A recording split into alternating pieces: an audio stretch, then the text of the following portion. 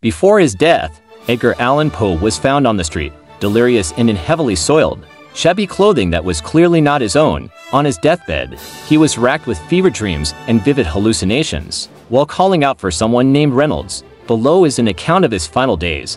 Edgar Allan Poe left Richmond, Virginia, on November 7, 1875, headed for Philadelphia to edit a collection of poems. Instead, he was found in Baltimore 6 days later. His journey from Richmond to Baltimore remains a mystery, with no sightings or explanations to fill the gap. When discovered, Poe's clothing was dirty and ill-fitting, suggesting foul play or extreme disarray. His incoherence and inability to explain his state added to the mystery. Joseph Walker, a local typesetter, found Poe and managed to alert Joseph E. Snodgrass, an acquaintance with medical training. Despite their efforts, Poe's condition only worsened, and his final days were marked by delirium and confusion. Unable to explain his circumstances or how he got there, Poe's condition rapidly deteriorated. For 4 days, Poe languished in Washington College Hospital, plagued by hallucinations and fever dreams. He repeatedly called out for a mysterious Reynolds, a person unknown to his friends and family. On November 17, 1875, Edgar Allan Poe passed away,